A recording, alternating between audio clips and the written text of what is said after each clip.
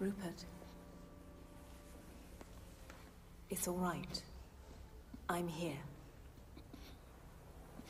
Rupert, there's nothing to be alarmed about. It's only a drill.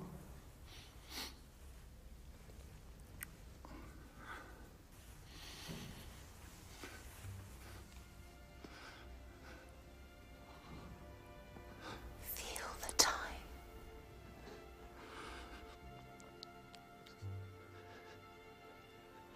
I could feel your heart.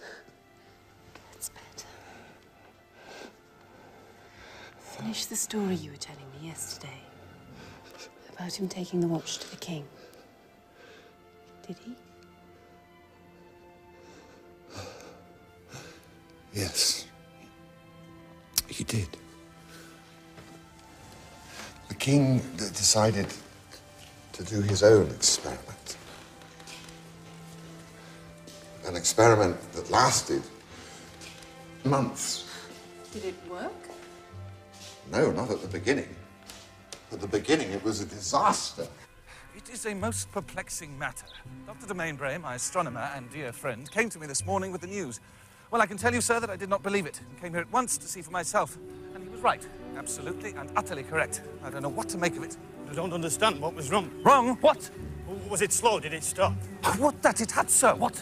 No, the problem is more serious than that. Your watch, sir, is going backwards.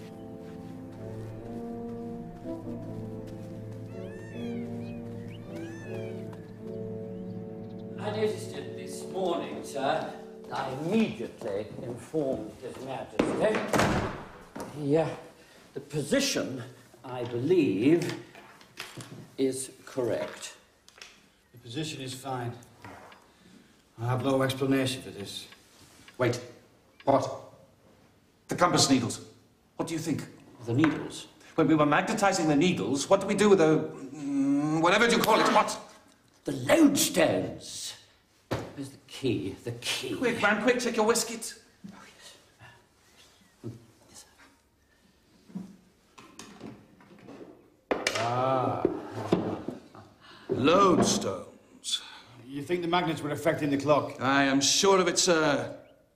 Take these out and throw them in the garden. Immediately.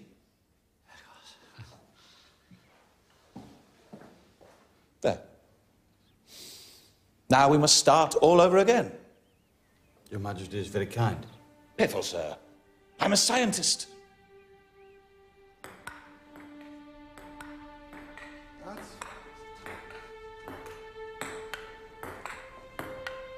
That's right. Watch the ball. 55, 56, 57, 58, 59, 11 o'clock.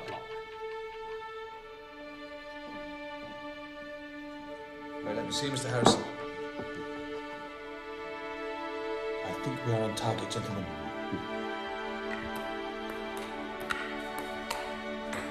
Good.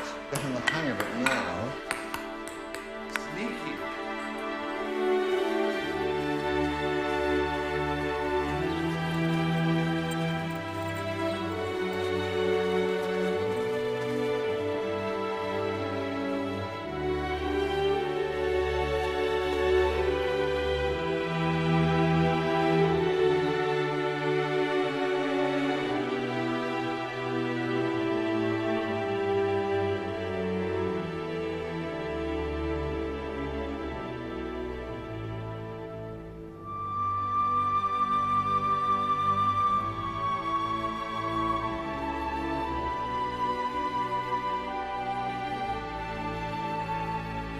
January and February.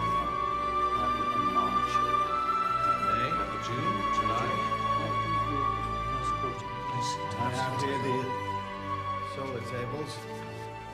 They're going to kick you out soon, you know. Well, they can't possibly. I'm feeling particularly mad at the moment. I don't think they cure that kind of madness here. What will you do? I don't know. Pitch a tent outside the gates, I suppose. Do you have any objections to life under candles? Not more than a couple of thousand. Seriously, though. Seriously, though. I've no idea. It's just...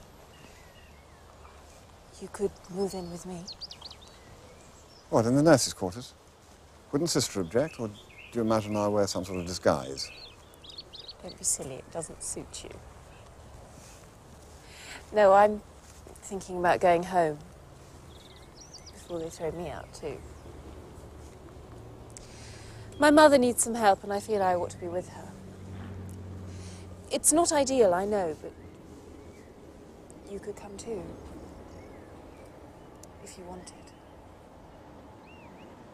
Sounds pretty ideal to me.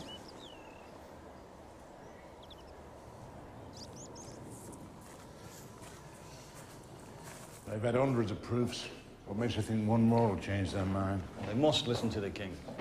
And there is one thing in our favour. Lord Morton is deceased. I move to enter the results of the recent trial at the King's Observatory in Richmond, which show that in a trial of 70 days, greater than the time of the West Indies voyage stipulated in the Act of Queen Anne, the watch lost less than 1/10 of a second a day, which would be consistent with finding a longitude in those West Indies to a distance of less than 1 mile and therefore wholly within the Act. Sir, this board cannot accept an unsupervised trial, no matter how eminent the participants may have been. This board is charged by a most solemn act of Parliament, as these members are here to witness, and must satisfy its observations by its own eyes and not those of any other party. The royal trial was carried out under the strictest conditions, with 3 separate key holders, His Majesty graciously consenting to be one of them. The regulating clock was the subject of 9 observations of the sun to keep a check on its accuracy. Something the Astronomer Royal never attempted once during his own trial. Sit down, Mr. Harrison.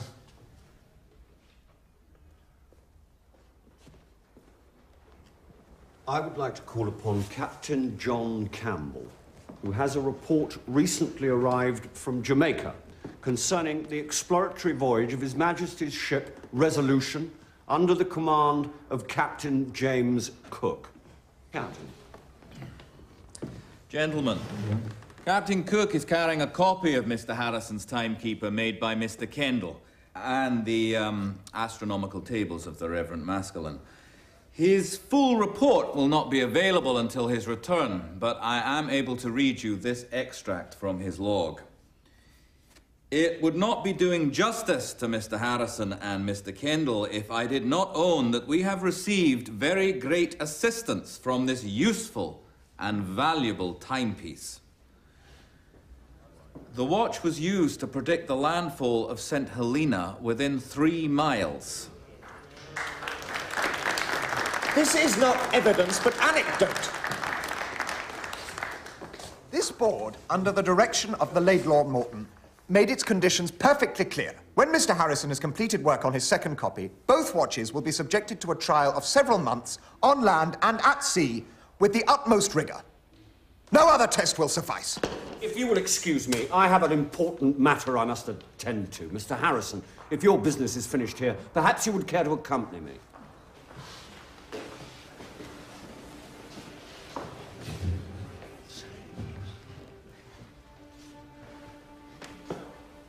With the board's permission.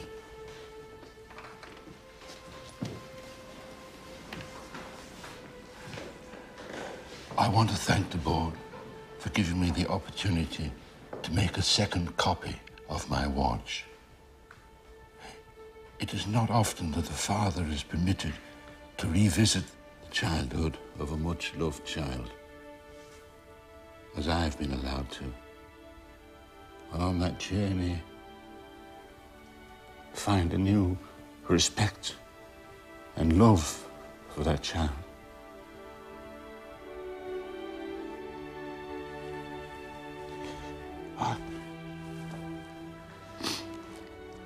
I do beg your indulgence, my lord.